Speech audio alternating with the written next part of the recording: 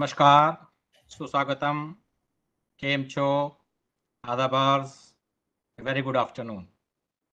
आप सभी का पीआरएल के अमृत व्याख्यान में स्वागत है, अभिनंदन है। A very warm welcome from me Anil Bhardwaj for the PRL का अमृत व्याख्यान। Today is the 67th Vyakhyaan of the 75 episodes series of Vyakhyans, which is being organized as a part of PRL's 75 years of legacy and history in fundamental physics and space sciences. Established in the year 1947 by the father of Indian space program, Dr. Vikram Sarabhai, the PRL's Platinum Jubilee coincides with India's 75 years of independence. Hence, it's a joint celebration of the development of science and technology in India by PRL under the banner of PRL Ka Amrit Vyakhyaan.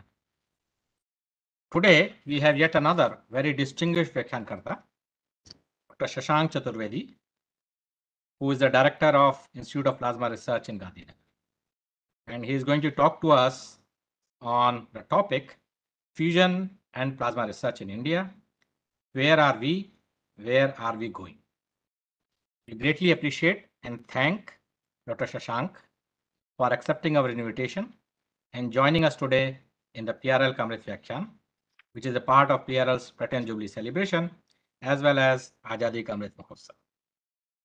I now request my colleague, Professor Pallam Raju, to kindly introduce our Vyakhyaan Karta to the panel and the WebEx, as well as all the users who have joined us live on the PRL's YouTube channel. Over to you, Professor Pallam. Thank you, Professor Bharadwaj.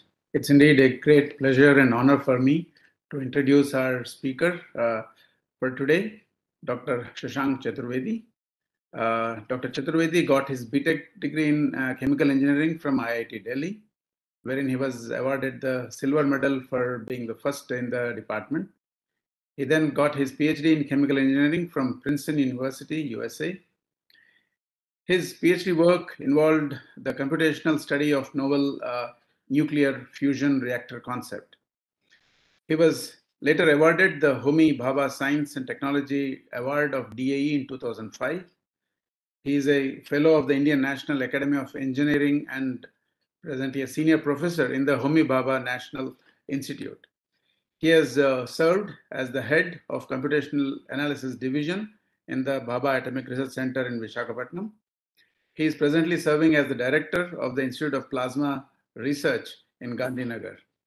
His research interests include numerical modeling of pulsed power and plasma systems, including magnetohydrodynamics, radiation hydrodynamics, high-speed impact and shock waves, pulsed electromagnetics, high-performance computing, theoretical and experimental determination of material properties under extreme conditions, and automated processing of signals, voice, image, and video data. It is an honor for me to invite Dr. Chaturvedi to give his Vyakhyaan on a very interesting topic, fusion and plasma research in India. Where are we and where are we going? Dr. Chaturvedi, please. Thank you. Let me first thank PRL for giving me this opportunity. I'll just share my presentation.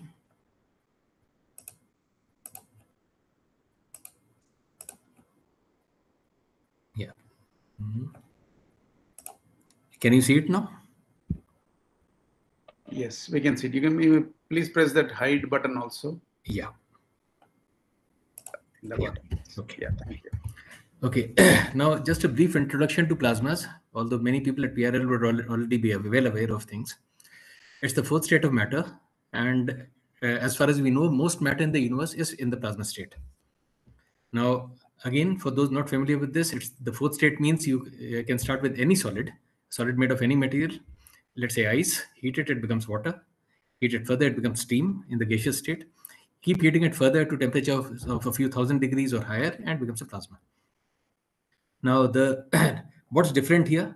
It's basically that in the three states you've seen here, you basically have atoms and molecules, neutral particles.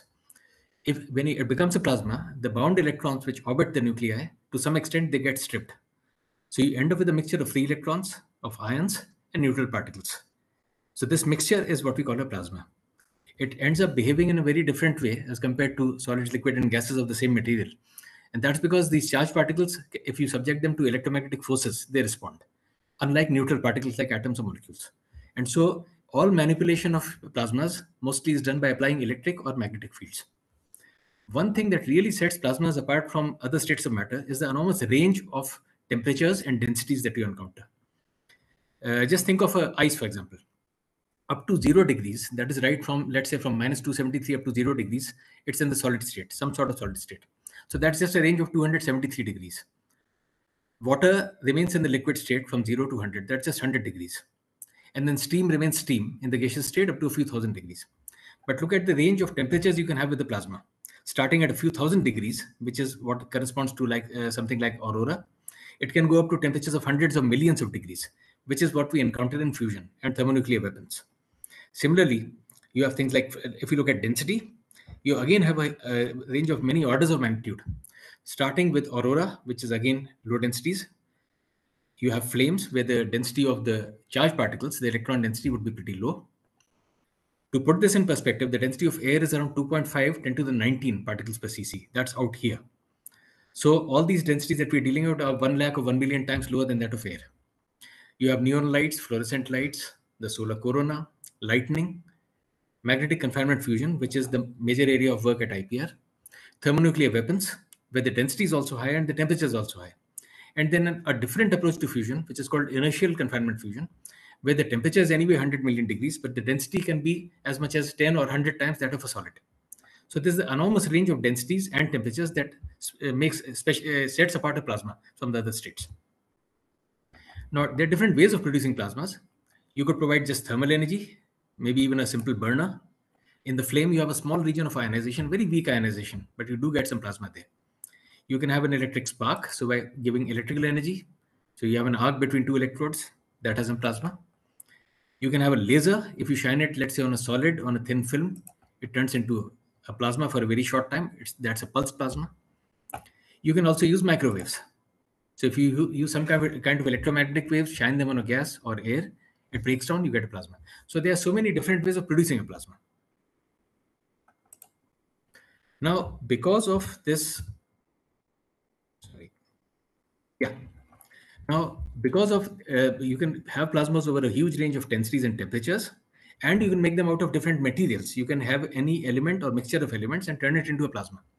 Plasmas find a lot of different kinds of applications. So you can use what we could call cold or warm plasmas for societal and industrial applications. And if you have very hot plasmas, solar sun-like temperatures, you can use them for nuclear fusion. Let's first look at some of the things you can use it for if you have a cold plasma, relatively cold. Spacecraft propulsion systems. You know that to launch a spacecraft, you use chemical energy. You have boosters which have two chemicals reacting.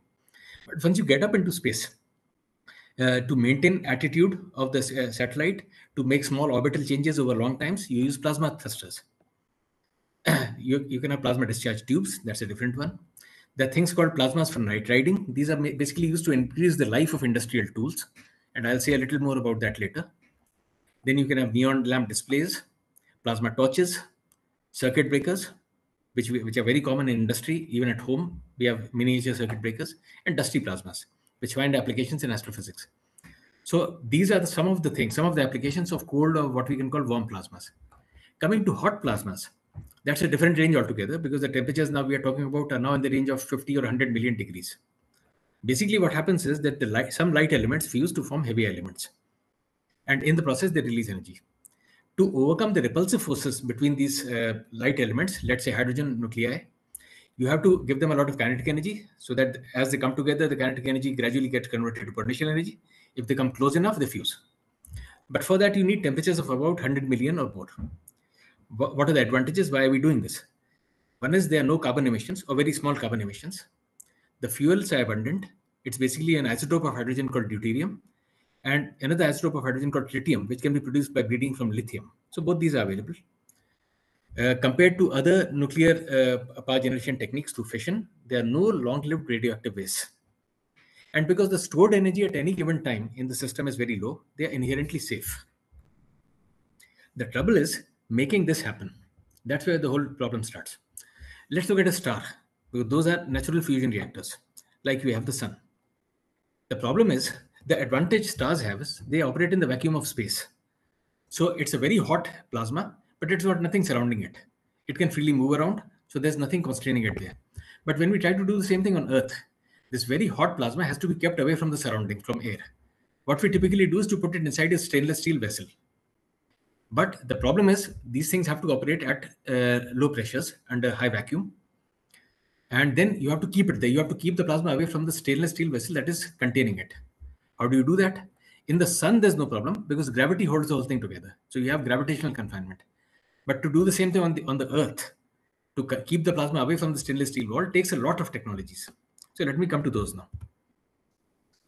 Now, there are lots of critical technologies. I'll try to explain why we need them and what kind of things we need. The first thing is, to keep the plasma away from the walls of from the stainless steel walls, we put it inside what is called a magnetic cage. Now, that's basically because the plasma consists of charged particles. So if I have a magnetic field structure there, the plasma easily moves along the field lines, but it can't move perpendicular to the field lines.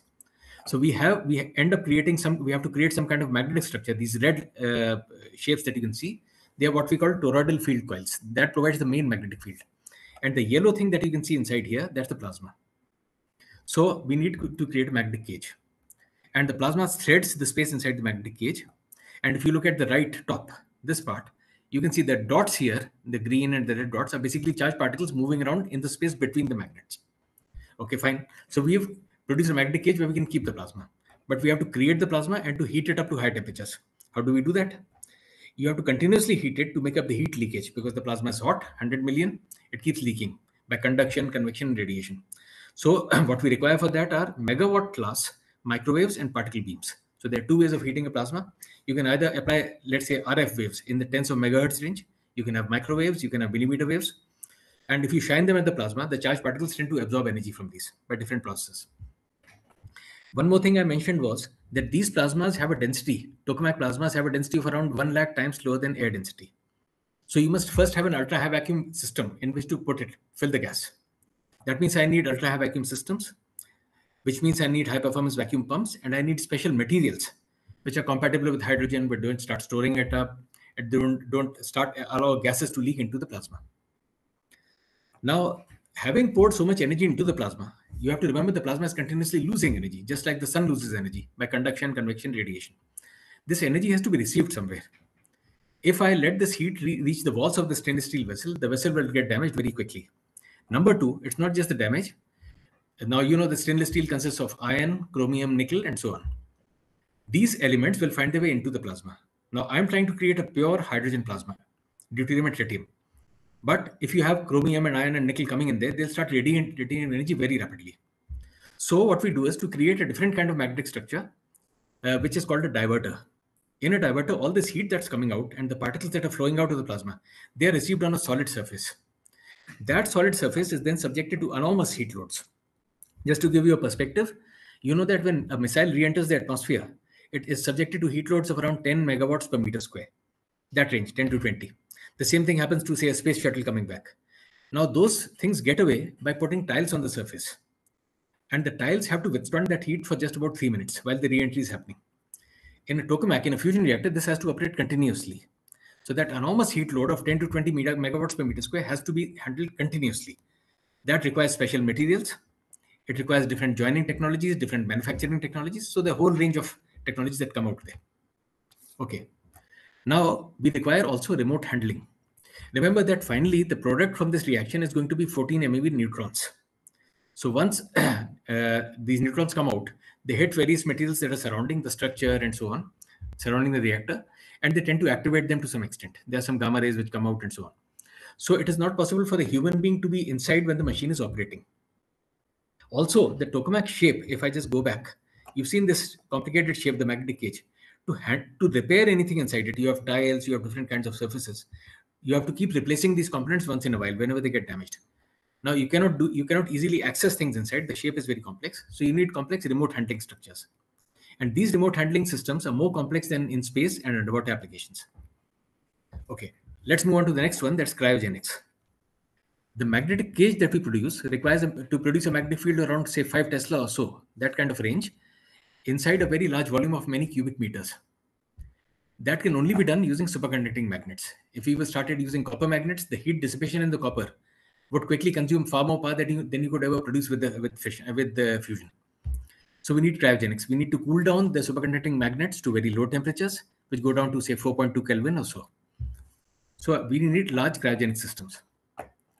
Now, these plasmas that we produce, they are what are called collisionless plasmas. So they are very low in mass. The densities are very low. I told you that the density is about 1 lakh times lower than that of air. So for the slightest force imbalance, electromagnetic force imbalance, they tend to move very rapidly. They can move in microsecond time scales.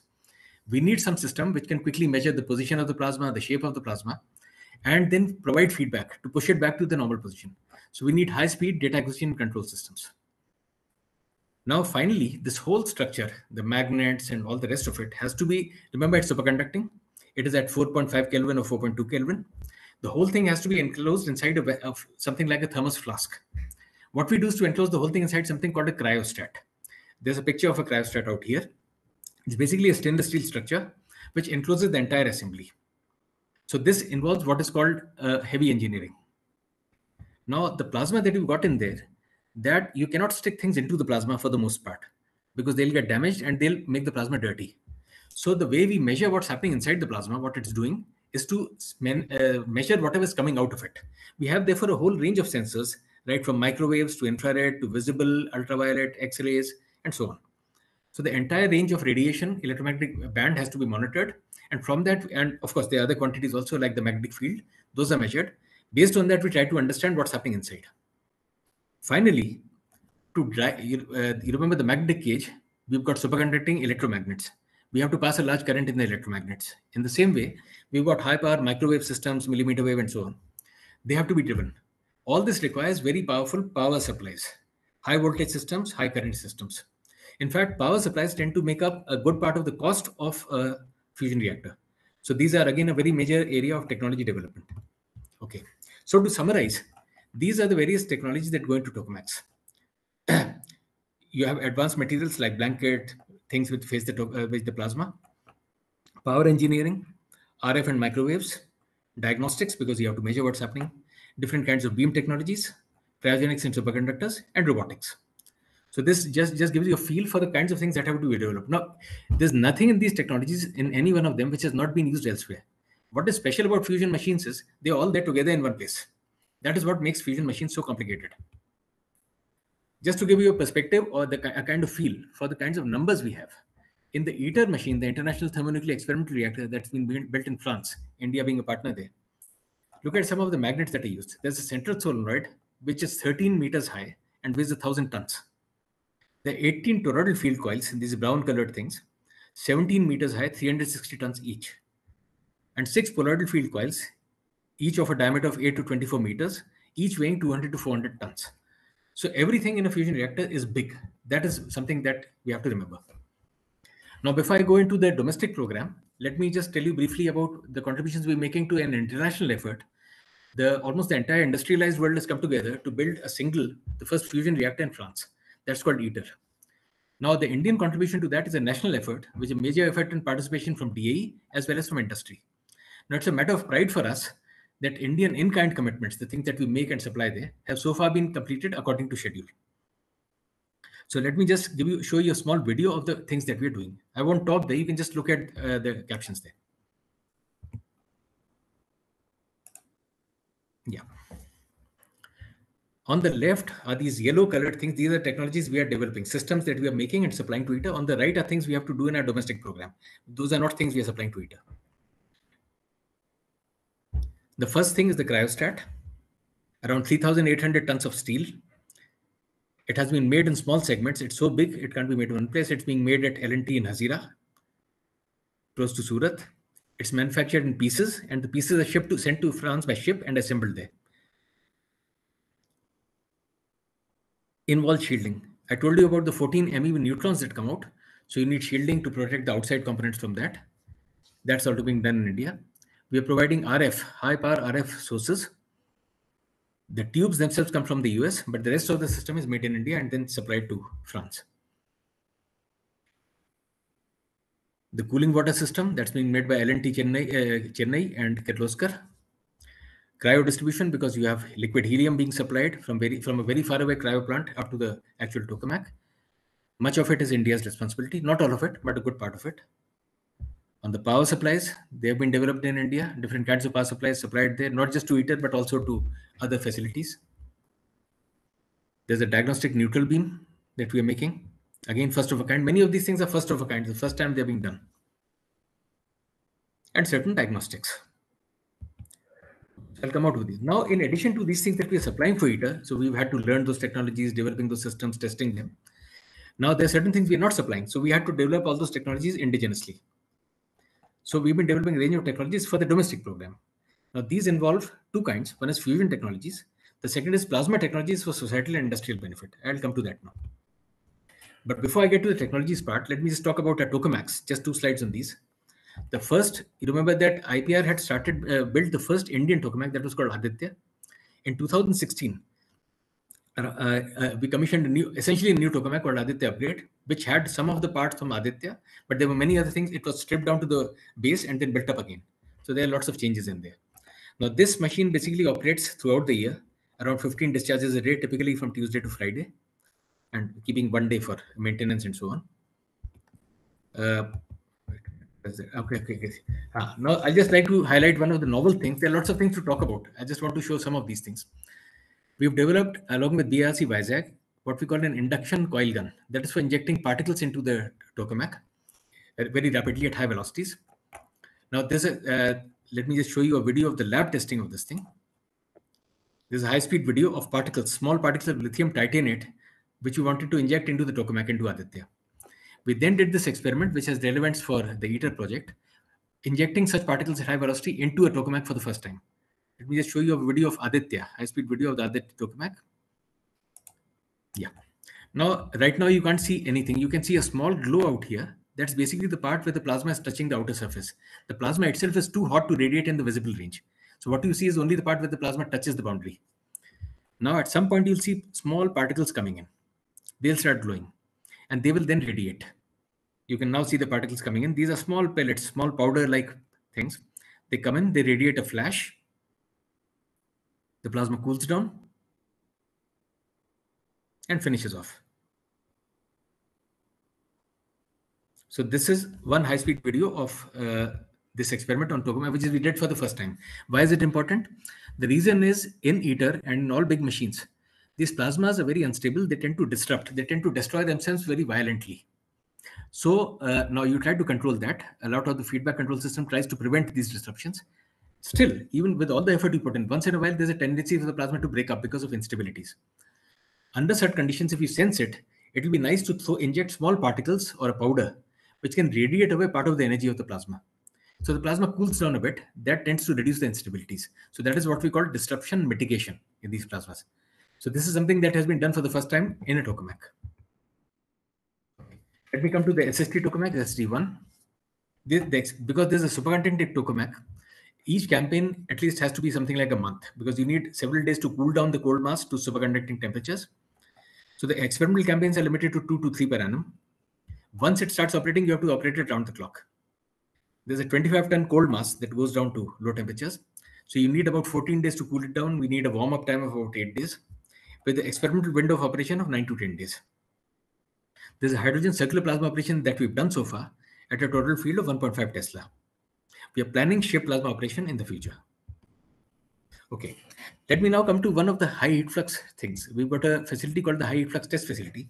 I mentioned earlier that that diverter configuration in tokamaks involves developing a material, a structure, a plate which can receive very high heat loads. So we try out different geometries, different materials, and so on. Now, how do you test whether this will be able to handle these things? So we've set up a high heat flux test facility where we use a 200 kilowatt electron beam to generate the kinds of heat fluxes you actually encounter in tokamaks. This is one of the few such facilities in the world. Let me show you a small video of this.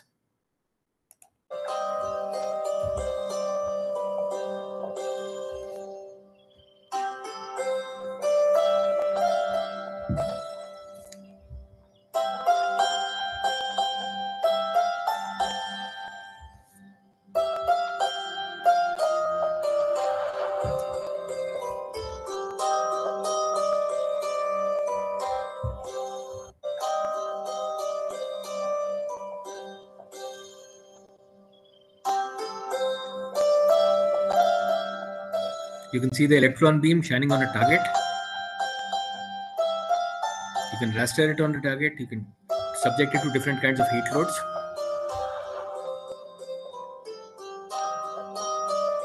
You can produce very high pulse loads or steady state loads. Okay, I'll stop here now. So this is the facility we use for testing different kinds of diverter configurations. Let me move to a different topic. Because fusion reactor is going to generate 14 MeV neutrons, and it's not easy to get us any source of 14 MeV neutrons. They don't normally occur in nature. So we've set up an accelerator-based 14 MeV DT neutron generator at IPR. It's been commissioned recently. We are now waiting for regulatory approval. Now, just to give you some numbers here, it'll have a beam energy. This basically involves a deuterium beam being accelerated to a maximum energy of 300 keV and with a maximum beam current of 20 milliamps with a 25 millimeter diameter. It hits a tritiated target, a titanium trichide target. So when it hits it, fusion neutrons take place and you get a beam of neutrons, and that can work at steady state. The number we've designed it for is 510 to the 12 neutrons per second, which will put it amongst the top few facilities in the world with such kind of neutron generation rates. In the trial runs we've done before commissioning, we've already produced 710 to the 11 neutrons per second. Now we are waiting for regulatory approval from AERB before we go up to full parameter operation. Let me come to another technology that's been developed, because everywhere it's important that we develop the technologies that will be needed in fusion reactors. Otherwise, we would remain permanently dependent on supplies abroad. So among the various things that we've done for Tokamak is to develop an indigenous cryosorption cryopump, which is currently called Agastya 400.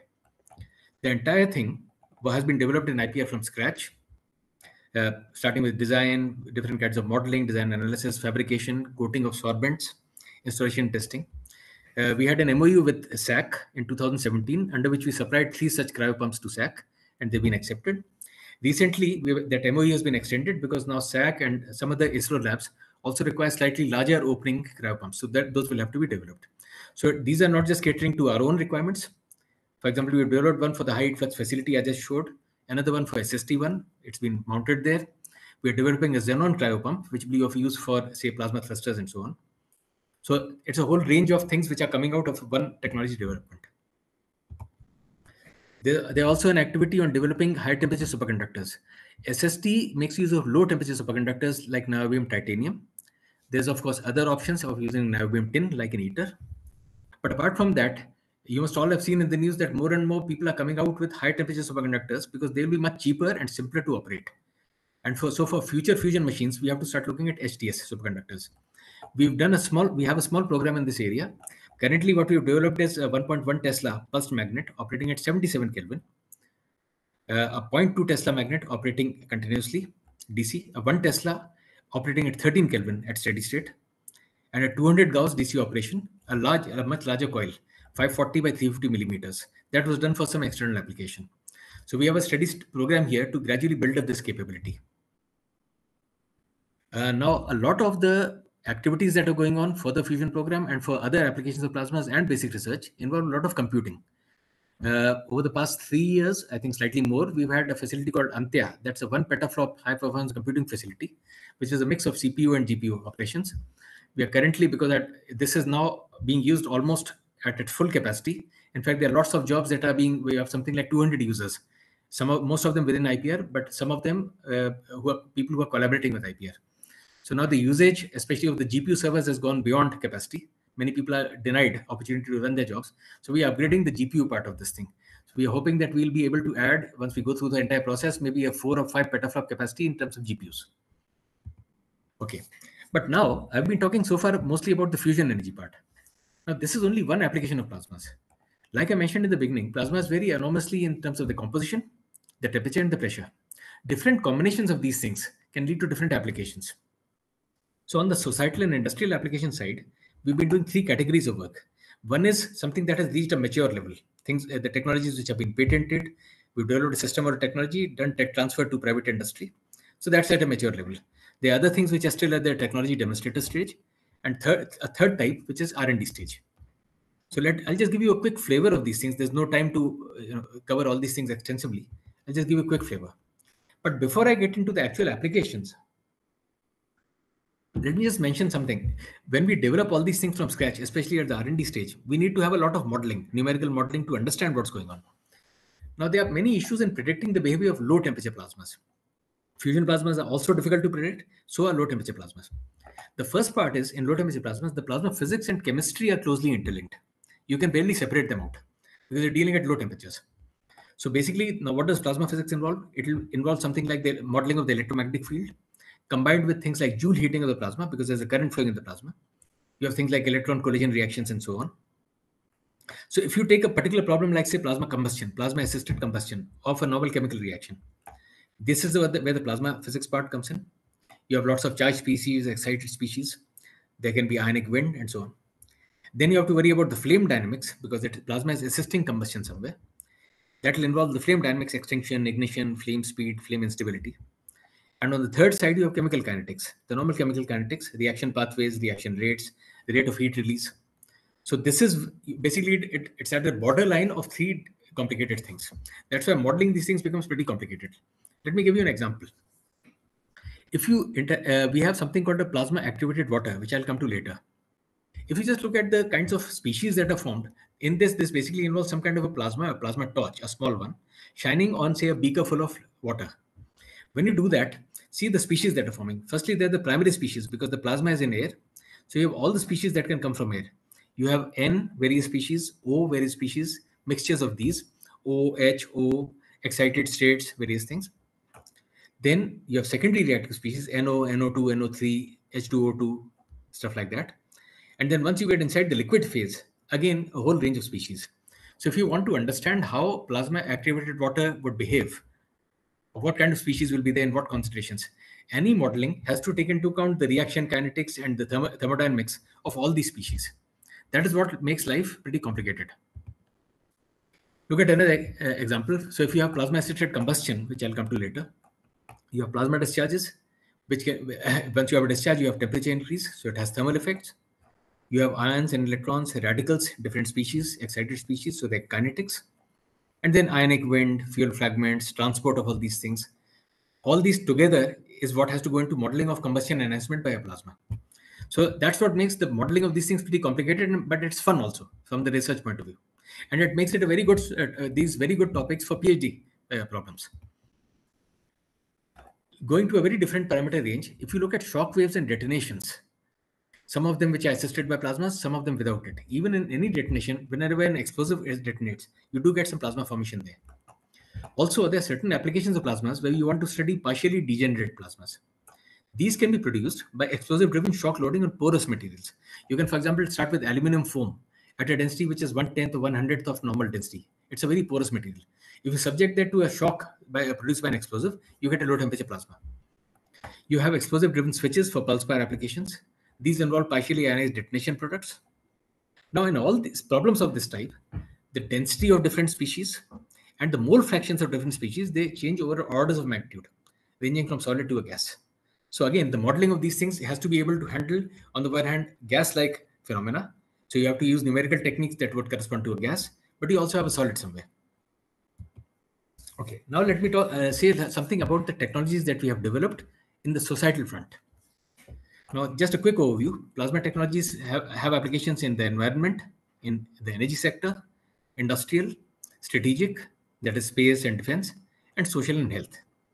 I won't go into these things. I'll be showing you a few examples, but just to cover a few of these. There's plasma nitriding, which is used to increase the life of industrial tools. So it's out here. You can use plasmas to improve the properties of textiles. We've developed, for example, a software called DeepCXR, where you can use artificial intelligence to automatically diagnose chest X-rays. I'll come to that later. You can use plasmas to produce nanopowders, which has industrial applications.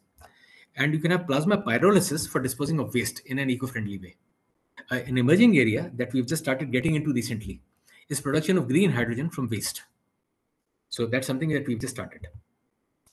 Just shows a picture of the technology transfers and installations of IPR systems over the country. So just some names here. Okay. Currently, we are developing a 5 tons per day plasma system for disposal of biomedical waste at the Homi Bhabha Cancer Hospital in Varanasi. Now, this whole system is going to be developed in IPR first in a center we have called FCIPT in Gandhinagar. So that whole thing is it's already designed. Many of the parts are tested. The whole thing will be integrated here, tested, and then we'll transfer it to Varanasi. Just to show you a quick view of this thing, plasma pyrolysis is basically can be used for waste disposal and for energy recovery from waste, what is called waste to energy now. It is based on IPR's efforts that this entire process, plasma pyrolysis, was approved by the Ministry of Environment, MOEF and CC, for disposal of biomedical waste. And it has been notified in the Gazette of India in 2016. Now, what that means is basically you pour the waste, you supply waste, you feed it to a chamber where you have plasma torches producing a lot of energy. Why do we use plasma torches? Now, normally you know that waste disposal is done by incinerators. The problem with incinerators is you just have chemical reactions. So the temperature does not go very high. So sometimes apart from disposing of the waste, you can produce very toxic materials like dioxins and furans. With a plasma, the temperature is at least 5,000 degrees and more like 10 to 20,000 degrees with these torch plasmas. So you get almost no toxic materials coming out of it. You get very clean materials. And whatever is the inorganic waste in that, it comes out as a sludge at the bottom.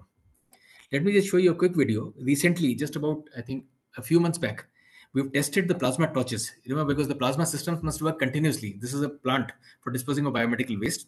It will actually be catering in the long run to all the biomedical waste from Varanasi, not just to the particular hospital we are talking about.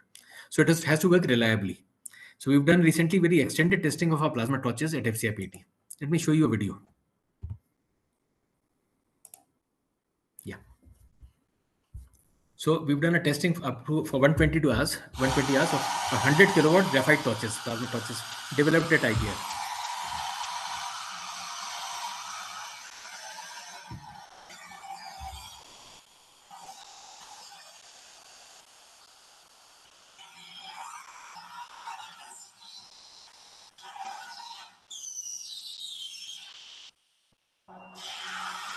These are the graphite electrodes.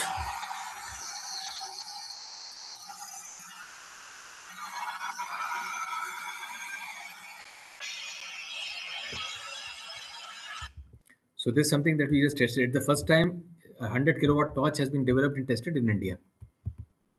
Okay, coming to a different area, plasmas can be used for treating textiles, for improving the properties. So for example, for eco-friendly textile processing. The advantage of this thing is we've developed an inline system. That is, you have a cloth being produced in a factory and the plasma system can be put in line, so it can become part of the manufacturing process. Now, we have installed a prototype system like this in Surat. There's a man-made textile research association. Just like in Ahmedabad, there's Atira, in Surat, there's Mantla. Now, the advantage of this thing is in textile processing, it minimizes water usage. It improves the uptake of dyes compared to the conventional process. So the plasma treatment modifies the surface of the textile, so it is easily able to take up dyes. It is an eco-friendly process because it avoids the use of acids. Normally, acids are used to remove the wax and so on from textile surfaces. Here, there's no such requirement. We've also transferred the technology, and for example, it's being applied particularly in Surat for improving the bonding with jari. Another application is in the wool area. Now, you might know that 100% Angora wool is very warm, but you cannot make 100% Angora wool clothing. You have to mix certain things with it. That is because the fiber is very slippery, so the wool keeps shedding it. So we developed a plasma treatment thing which modifies the surface of the Angora wool. So with that, 100% Angora wool can be fabrics can be produced. Now you can see an example here. There's a large plasma processing system for Angora wool that's installed in Uttarakhand, and also we've transferred the technology to industry. It's basically supporting the empowerment of rural women. Let me now come to another application in the area of artificial intelligence. Now we developed the AI tools that we are showing here, basically for application for tokamaks and for understanding plasma experiments. Actually, we were trying to predict disruptions occurring in our own tokamaks. But in the process of that, we developed this expertise. So we thought we can apply that in the medical sector. Now, this has happened over the past few years. Currently now, that has led to a program where IPR software, AI software called Deep CXR, it is at the heart of a program coordinated by ICMR, the Indian Council for Medical Research. There are 20 institutions all over India, hospitals, medical research centers, and so on, who are supplying us chest X-ray images after diagnosis. So they do their own diagnosis, they do lab tests, and based on that, they upload on the ICMR website. We download from there and we use it to train our deep CXR software. Why are we doing this? Now, our software gives a specificity and sensitivity more than 90% on a test data set. This is much better than the AI system they got from other BRICS. These 5 countries that make up the BRICS. So they were able to get a software from South Africa, but it didn't work. It had been trained on South African data. It gave very low accuracy on Indian data, around 30%. So this is our own system trained on Indian data. So we have so far got about 34,000 images, and they keep coming in. So we keep improving our software. And almost every week we release a new version of the software to these labs. So that keeps getting improved. The software is pretty fast. The training takes time. So we do that on a high performance computing system. But once it's trained, the actual diagnosis, identifying whether an image is normal or abnormal, let's say somebody has TB or cancer, and identifying, even marking out the area where the abnormality is located, that happens very fast. Let me show you an actual video. So this is the actual software running. It runs on JPEG images, which are the how we get the chest X-ray files. You see, it's able to localize where the abnormality is, and whether it's abnormal versus normal. In the future, we are going to train it to even distinguish between, say, TB and other things, pneumonia and so on. Currently, the data we are getting from them is diagnosed only as normal and abnormal. So this program is being coordinated by ICMR. The software is ours. Let me come to another very different application, again in the medical field. We've developed an atmospheric plasma jet. This video that you see here shows it's a cold plasma. You can basically, it's like a pencil. You can hold it in your hand. You can shine it on your finger. There's no heat. It's like a cold plasma. So it's a low power portable plasma jet. Currently, it has, around the world, people have used these plasma jets for various applications. What we are doing currently is, we are working with ACTREC, that's a part of the Tata Memorial Center in Bombay, studying if it can be used for treatment of oral cancer. So that's an R&D process. Animal trials have already been underway. Now we are trying to gradually increase the size of the trials and go forward. We are also working with AIIMS in Delhi, studying if this can be used for treatment of brain cancers. Or at least, that there are some people who suffer from epileptic attacks, basically because of cancers. Now those tumors can be removed. But it's very important that after you remove the tumor, I think it's called that bed on which the tumor is, that has to be cleaned. There should be no cancerous cells left. What we are trying to study is with AIIMS is whether the cleaning, if you do it with plasma jets, will kill those cancerous cells but leave the healthy cells unaltered. Again, this has various other applications. We recently started a project on sterilization of root canal. You know that those of you who had a root canal treatment, it needs to be sterilized at the bottom, because after that they seal it off. So people around the world have used it for sterilization of the root. We are trying that with some medical research center. Remember that IPR cannot do medical research. We can only work on the plasma part. So we need medical partners who can do this part. We've also transferred some of the technology to industry. Let me come to the plasma activated water. Now, basically, what is it? What you have is, let me show you a video of that. So this is a plasma torch, a small plasma torch, a multiple of them, and then you have water. So this produces reactive oxygen and nitrogen species inside the water. Now, because of this change, we've developed a low-cost technique to produce PAW and to tune the composition so we can play around with it. It's already been given some good results. We worked with some people in the dairy industry and tried it for treatment of low-cost disinfection of food-related containers. It's turned out that it gives quite a lot of saving in terms of cost. It has lots of other applications. For example, some work that we have published recently, there's a PhD student's problem. We found that if you treat pea seeds, in plasma-activated water for a certain amount of time, the germination improves. Why does it happen? Basically, it changes the surface properties of the seeds. The contact angle between water and the seed. So the water uptake improves into the seed. It's able to get in. So with that, the seed germination improves. You get more chlorophyll formation and so on. This work has been published. So now we are exploring with some agricultural research centers whether they can try out this thing and see how much it can actually improve in real life. Let me come to the problem we have recently started working on. It's still at a very early stage. Now, but it's been developed abroad. The industries in China and I think one company in the US which has developed this. It's a process called plasma ignition. Now, why are we interested in this? The reason is, today you know that coal-fired power plants, they have a problem because in the daytime all the solar power comes on, the supply increases. They go to full power. So in the daytime, many of the coal power plants have to operate much below the design capacity, maybe 50 or 60% of the design capacity. They don't easily operate there. Sometimes the furnace quenches. The second is, if a furnace quenches for whatever reason, to restart it in the normal way in a coal-fired power plant can take a few hours. That's because coal does not burn at low temperatures. It requires a temperature of around 300 degrees. So the startup of a furnace, a coal-fired furnace, can take a few hours. Now, using plasma ignition, what you do is to attach a plasma device. Into the furnace, you're feeding coal powder, very fine powder, and air. If you attach a plasma torch here, while it is being fed, the coal particles are coming in with a diameter of around 50 to 100 microns. The thermal shock, when they hit the plasma is very hot. It breaks it down into much smaller particles, 5 to 10 microns. So the surface area goes up, which means they can burn faster. The second is, because it's very hot there, the volatile materials inside the coal particles, they come to the surface and they become partially volatilized. Now it's the volatiles that actually burn in coal. The rest of it is ash, which doesn't burn. So we've done some early studies in this. We now try to work with actual industry to see. We made a small scale thing. Let me just show you a video of that. So this is where we put in a plasma torch and coal and air are being fed, and it's improving the combustion. So we study to what extent this can improve performance. We are now trying to consulting with BHEL because they are the manufacturers of burners in India, and seeing if we can do some studies on actual burners, small scale burners. Okay. Another application of plasmas is to increase the component life in industry using plasma nitriding. What plasma nitriding does is it produces a thin layer of nitrogen in the subsurface of steel components, just a few hundred microns thick. That increases the hardness of the surface, increases the wear resistance and corrosion resistance. So the life of the industrial component increases. And it's very uniform. It produces a very uniform layer, unlike other methods of producing nitriding.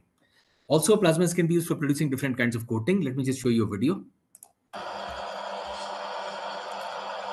So we have a mechanical structure which makes this component rotate. So plasmas can be used to produce different kinds of coatings inside different things. Let me come again to a different area, something that we started about 2 years back in a very small way.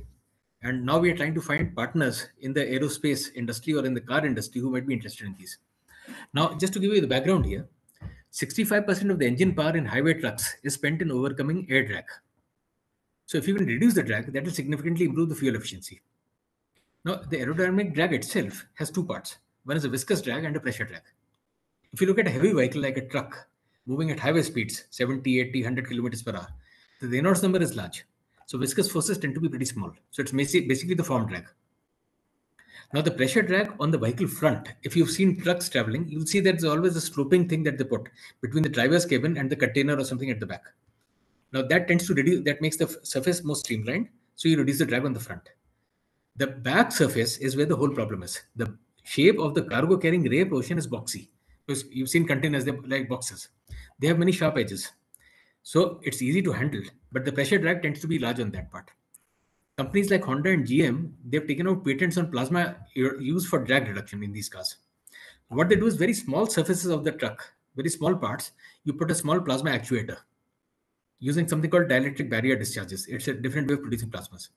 And with very small areas like this, very small power consumption, you can reduce the drag significantly. At IPR, what we've done is to set up a small wind tunnel. We didn't actually have any experience in aerodynamics earlier. We set up a small wind tunnel.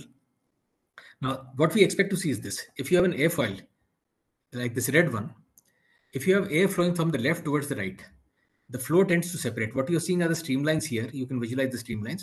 The flow tends to separate, and that leads to turbulence here, which enhances the drag. If you have a plasma on, what we expect to see is that the flow gets attached to the surface. The streamlines get attached, which reduces the turbulence, therefore reduces the drag. I'll just show you a quick video where we've also put these plasma actuators on an airfoil inside a wind tunnel, and we inject smoke. That's the standard way of visualizing flow. You'll see how the streamlines get attached. So we've done a proof of principle experiment here. Just see that here. On the top surface, when you see the violet glow, that's when the plasma is there, you can see the flows attached. The streamlines are parallel to the surface. When the violet glow goes, like now, the flow separates. So this continuously under testing in a wind tunnel. Again, we'll switch on here. Again, the flow attaches.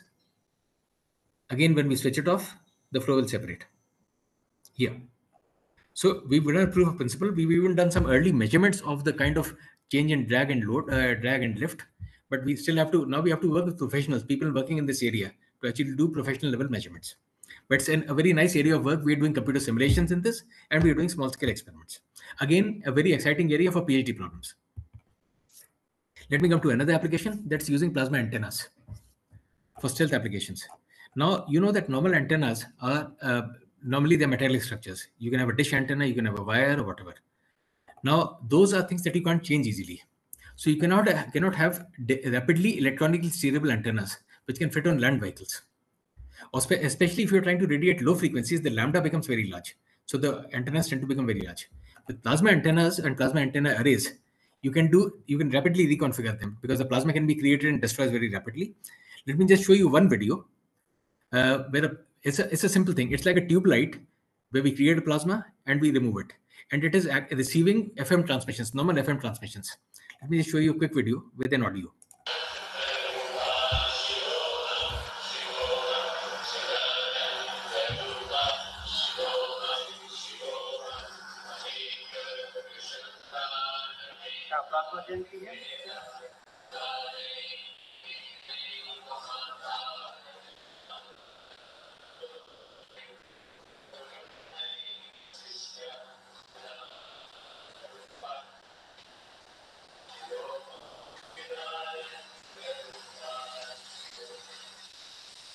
So you can see that as you reduce the plasma length, once it becomes a non-resident, you stop receiving transmissions. It becomes very noisy.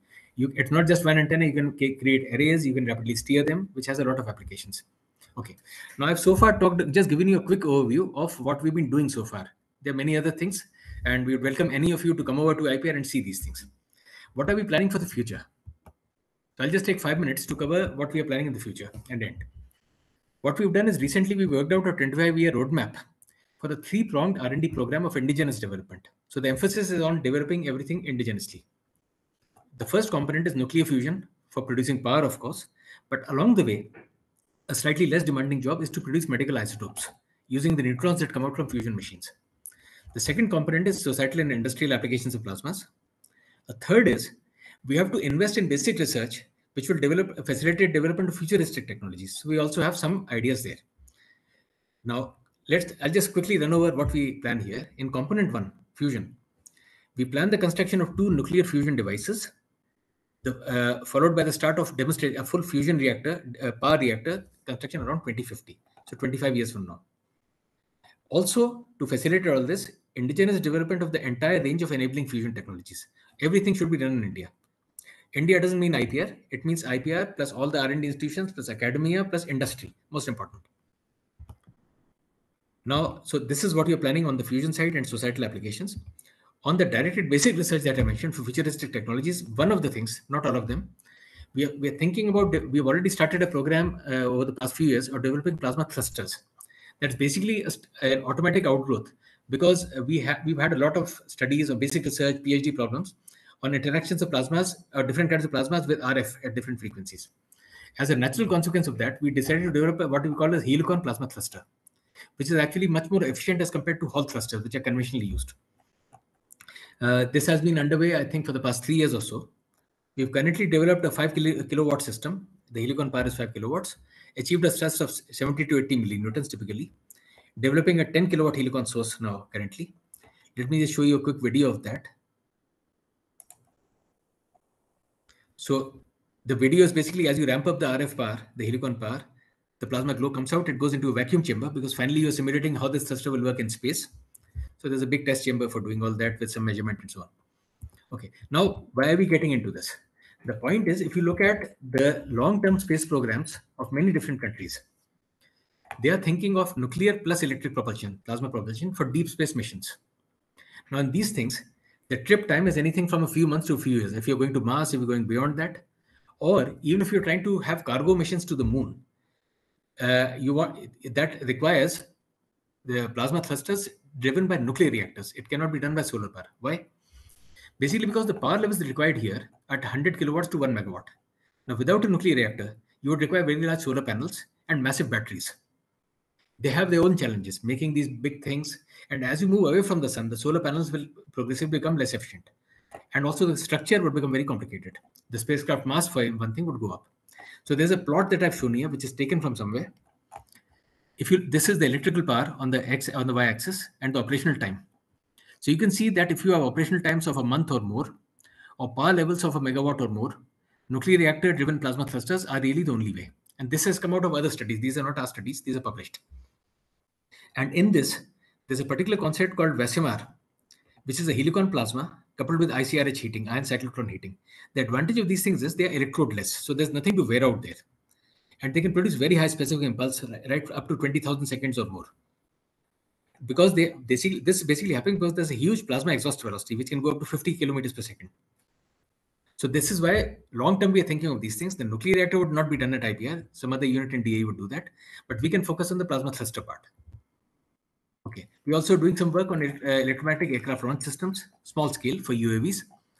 Why are we doing that? Because IPR has a lot of capability in developing electromagnets, normal copper electromagnets, and in high current and high power supplies. So the main thing in emails is these two things. So we are doing some prototype studies. We'll be working on that. In the future, again, under our mega science plan, something that is proposed, you might be aware that the PSA's office, the Principal Scientific Advisor's office, is coordinating a mega science vision for India. One of the things we propose there, not as only an IPR thing, but as a collaborative thing, is to develop a Paul Penning-Mamberg trap for beryllium ions, basically for quantum spin-induced entanglement. So the idea is eventually, can we make quantum traps which would be used in quantum computers? And IPR, why is IPR having a role there? That's because we have a lot of experience with non-neutral plasmas. So, and in producing high magnetic fields, because these things would require something like 4 to 8 Tesla fields along the axis. So that's why we feel we can contribute in some areas. We would need collaborators in other areas. Okay. So finally, what kind of R&D will we need for Atmanirbharta? For having a full indigenous program in making fusion machines, in the fusion technologies, societal applications, and directed basic research. We need to develop an entire ecosystem, indigenous ecosystem for developing all these things. So what we need is the entire S&T community in India and industry will need to contribute to this. So we hope that some members in the audience here would be interested in these things. Thank you.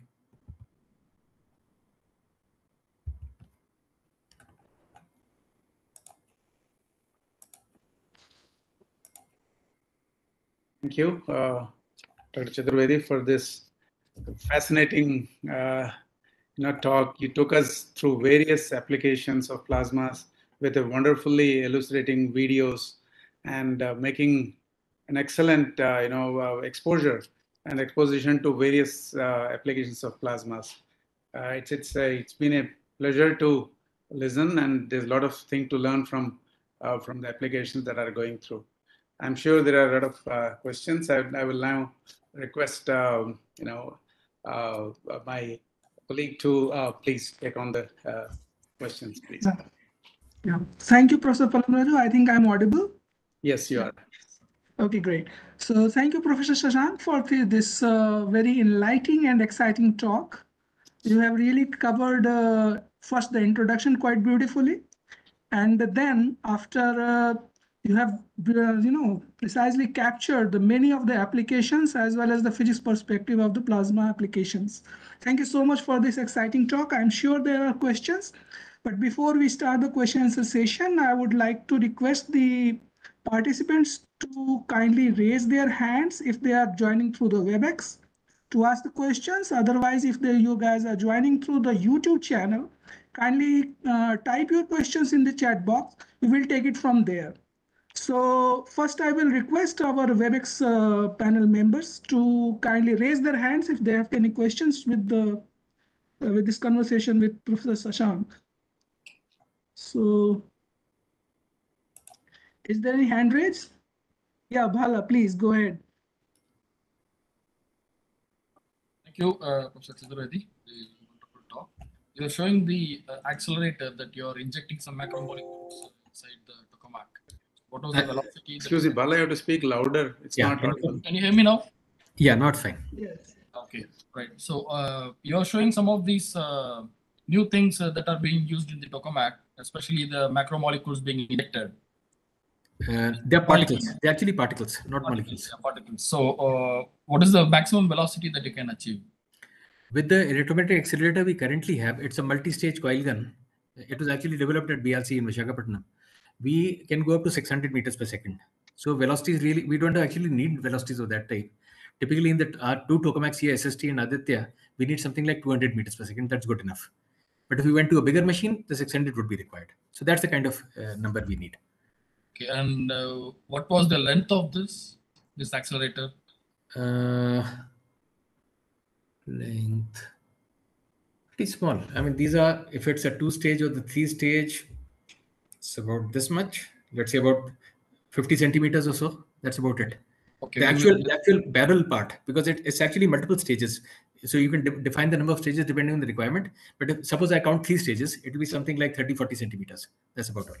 Okay, we are very much interested to know more about it. So we'll get back to you. Thank you. Sure. Okay, more questions from the WebEx panel? Yeah, Professor Bharadwaj, please. Thank you, Sanjay, and thank you, Dr. Shashank, for a very highly informative, actually, for all of us, to get educated into many of the areas in which IPR is working, and particularly those which are having applications not just in the fusion and things like that. And I recollect when you're talking about plasma thrusters development activities going on. If I'm not mistaken, you are mentioning that about 100 millinewton thrusters have been developed already? 70 to 80 is routine. In some cases, by tuning, we've gone up to 90 in this one. But remember, these are not space compliant thrusters yet. They're just in the lab. So currently, we're trying to understand them, improve them. Then we'll start talking to the users to check out the, modify them, make it compact, low weight, and so on. So that's what I was trying to understand, whether is there any plan to develop them for the space applications? Because sure. Yeah. In fact, on the 24th and 25th, we have organized a 2-day seminar at IPR in FCIPT. It's called Plasmas for Space and Aerospace Applications. In fact, Dr. Kakotkar and Dr. Kiran Kumar have kindly consented to come for the inauguration. And we have invited, so they're participants both from ISRO and from the private sector, because now there's a lot of private sector interest in the space industry. So we have around 45 people from outside who are participating in this and giving talks. So in fact, the whole point there is to tell people what we have done so far with ISRO. You know that IPR has had a long engagement with ISRO, with LPSC, URSC, PRL, of course, and so on, with BSSC and so on. We want to tell people about what we have done, what we are planning to do, and see if we can find collaboration there. That's the whole idea of that meeting. So that is 24, 25. 24 and 25, yeah. Okay, great. Thank you. Thank you, Professor Bharadwaj. Thank you, Professor Shashank. Harish. First of all, thank you very much for this fascinating talk. I mean, I wouldn't have imagined that plasma as an application in reducing the air drag. Am I audible? Yeah, sure. Yeah, you are audible, Harish, please. I have one technical question. It may be trivial for in the field people, but you mentioned about the graphite plasma torch. Yes. Graphite being a carbon material and is being heated so high, I mean, why the graphite itself is not getting burnt off in this process? Pyrolysis, okay, it won't get burnt because we don't have oxygen there. Normally, we don't feed oxygen because pyrolysis is supposed to be anaerobic. I mean, without oxygen at least. So we feed nitrogen with the gas, but it does tend to ablate. We lose the graphite. So we have an arrangement that continuously keeps sensing we have image processing. It keeps looking at the gap between the two electrodes and automatically keeps advancing the electrodes so that the gap is maintained. But we lose it, yes. It's a consumable. Thank you, Harish. Professor Pallam Raju. Yes, I have actually a couple of queries just to understand what is happening.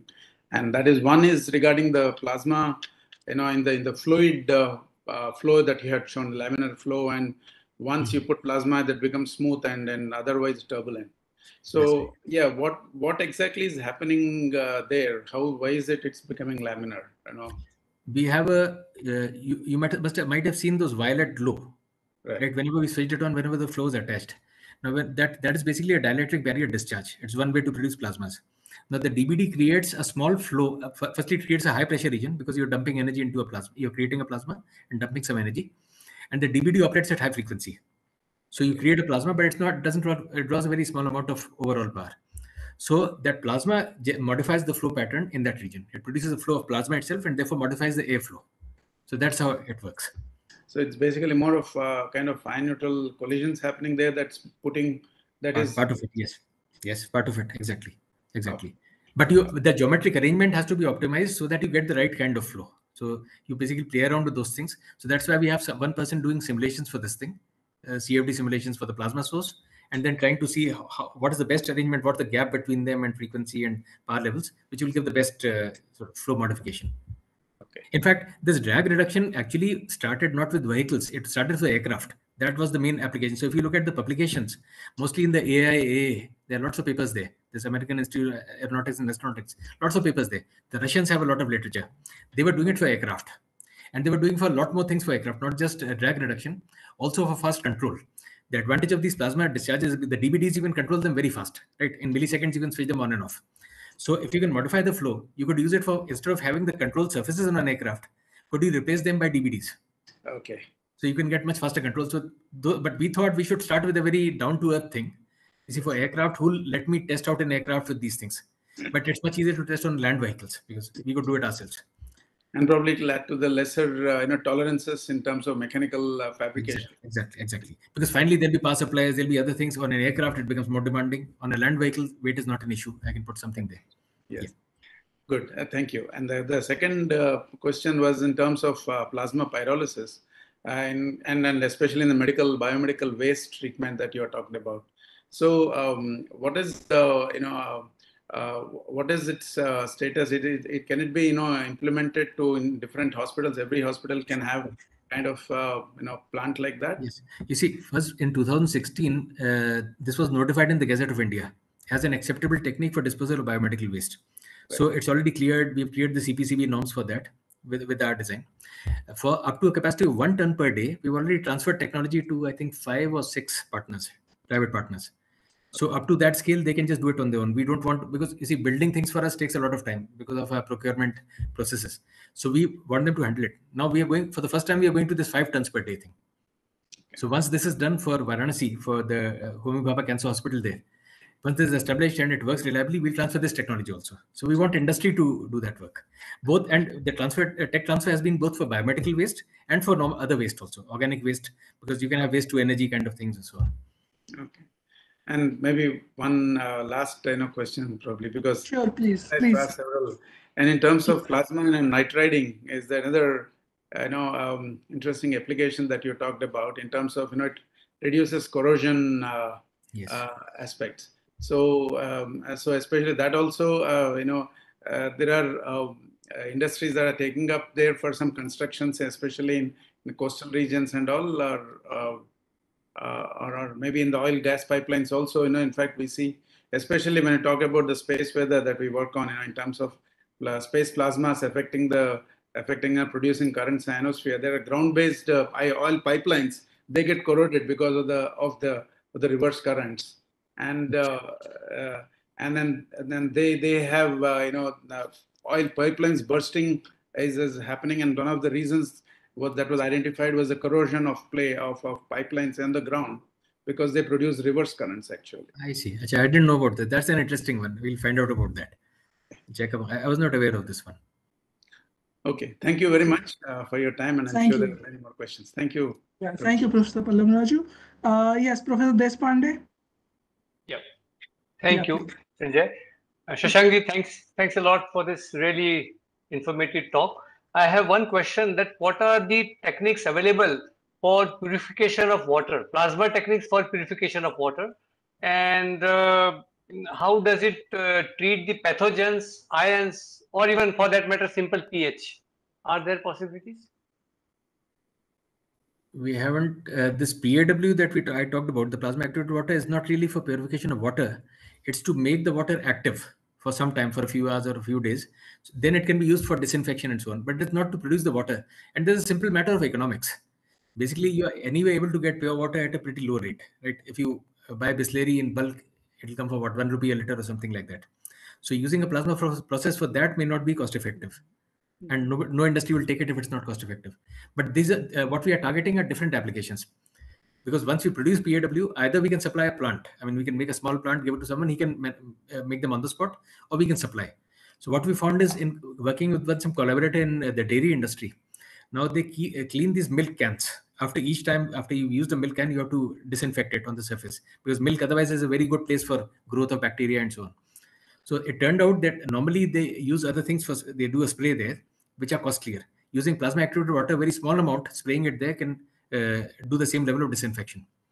So that is one thing we're targeting, basically where the cost of the system and of the cost of production becomes economically viable.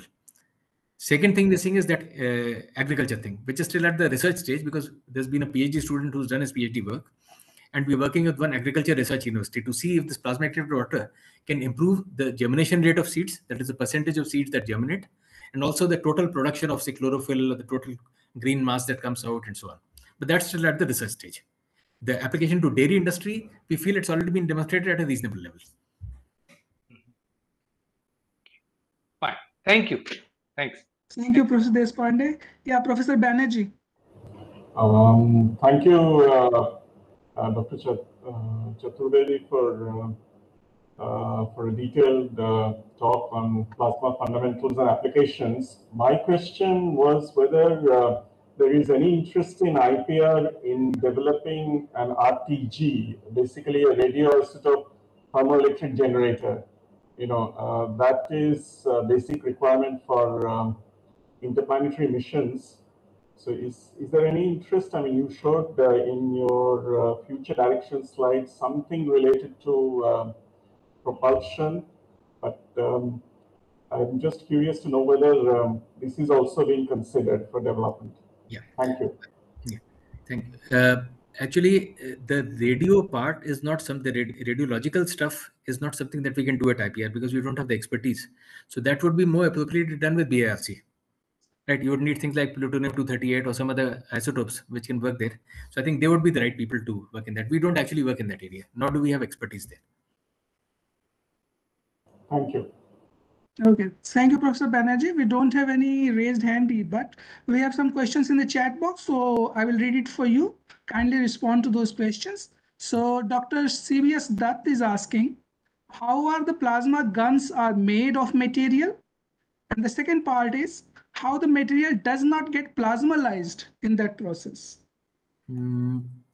Sorry, I'm not clear which gun he's talking about. He's talking about the plasma gun. I mean, probably he was speaking about the electron gun or ion gun, something like that. Oh, that was an electron gun. Yeah. Yeah, that's definitely. I mean, there's no plasma in there. The electron gun is a normal electron gun, which you have in so many other applications. And that's anyway not developed at IPR. We have bought an electron gun to use in that high flux test facility. So if that is what we are talking about, I can't answer. I guess maybe. Was it the other part? Was it the plasma torch that he was talking about? Maybe plasma gun, he might be meaning plasma torch in that sense. So in the case of the plasma torch, yes, I already answered one question that the graphite electrode that we use, there's arc struck between, say, 2 electrodes or 3 electrodes, depending on the geometry. The graphite actually keeps sublimating. So you keep losing it all the time and you have to keep feeding it to maintain it. And that gets carried away because of the nitrogen feed or some other gas being fed. It sweeps away the stuff. So it actually goes, yes. Okay. The second question from himself as well, the excellent application in the BMW disposal and any plan for MSW treatment and hazardous waste? Yeah. So there's two parts. One is MSW, one is hazardous, right? Different things. Yes. So hazardous waste, yes. In fact, some early studies had already been done with, I think, one of the DRDO labs, if I'm not mistaken, some years back, because they have quite a lot of hazardous waste produced in the process of producing various things. So it was about destroying that. So chemicals of any type. Then, for example, we made another pyrolysis plant which has been located at CSMCRI in Bhavnagar, the Central Salt and Marine Chemical Research Institute. So there again, the idea is to dispose of certain things, hazardous chemicals or solvents which are used industrially, to get rid of those. So hazardous waste, yes, absolutely.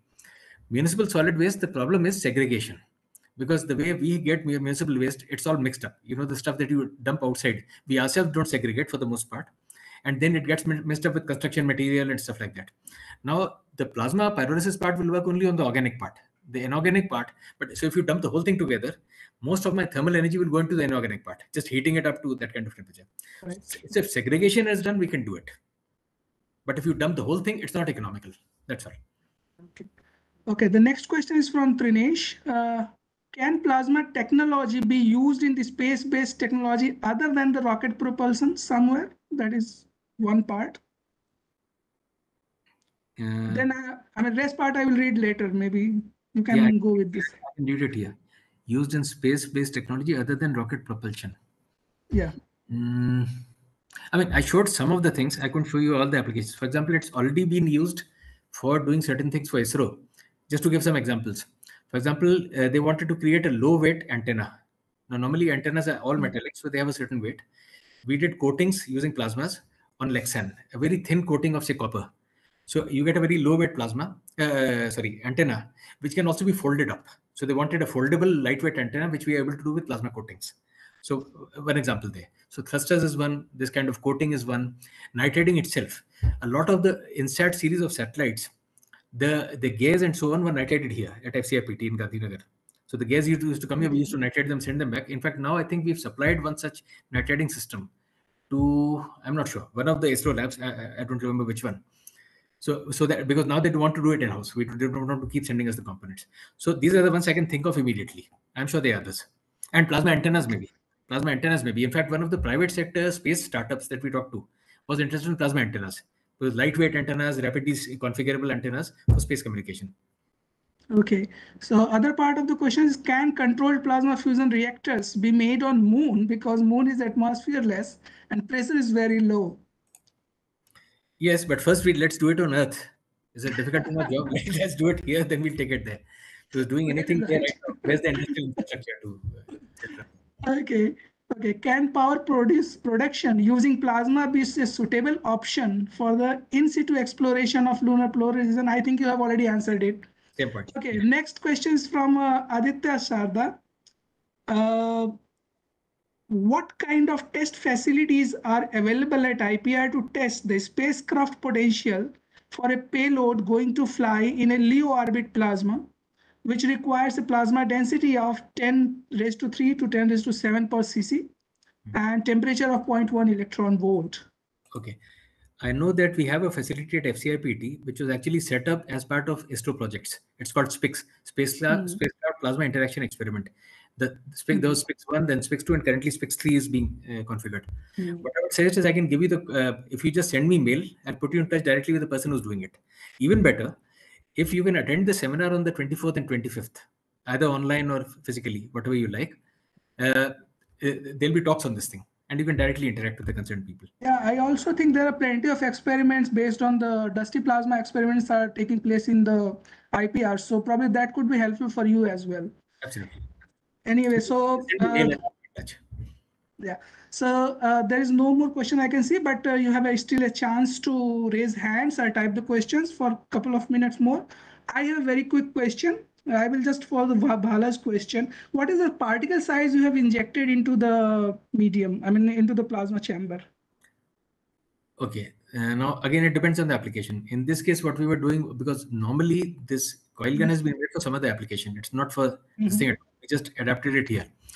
So normally the diameter of the thing, of the gun, is something like 25 or 30 mm. So we actually have aluminum. It is like a sabot. You know, like in a gun, you have a discardable sabot.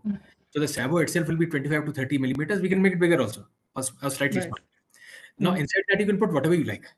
In this case, because lithium titanate powder is available in IPR, and we're just doing a demonstration, we just put that in. So this was small particles. I don't remember the sizes, but it would probably be a range of sizes: micron, tens of microns, maybe even 100 microns. But basically, you can fill inside that. It can be shot inside.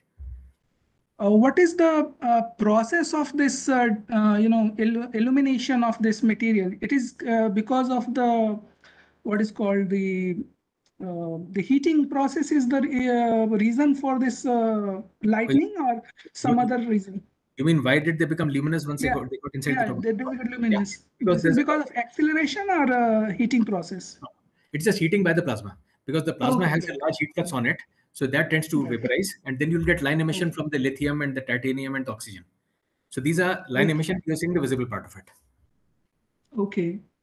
The other question was that, it's a very, very, naive question, but why did we choose to make first reactor in France only? Was there any strategic importance of France or something else?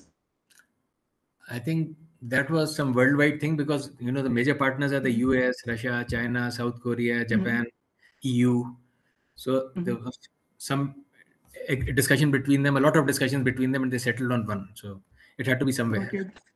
I think everyone wanted it, but settled on one place. Okay, so I don't see any further question or raise hands in the our meeting. So thank you so much, Professor Shashank, and I will now hand it over the session to Bhala for the vote of thanks. Thank you. Thank you, Sanjay. Thank you, Professor Chaturvedi. It is indeed an honor for all of us to hear from the pioneer in the field in India. And thank you once again for an informative and wonderful talk with a lot of schematics, photographs, and videos. As mentioned by our director and dean, it is a very educative talk, and there is a lot of lessons to learn from your talk.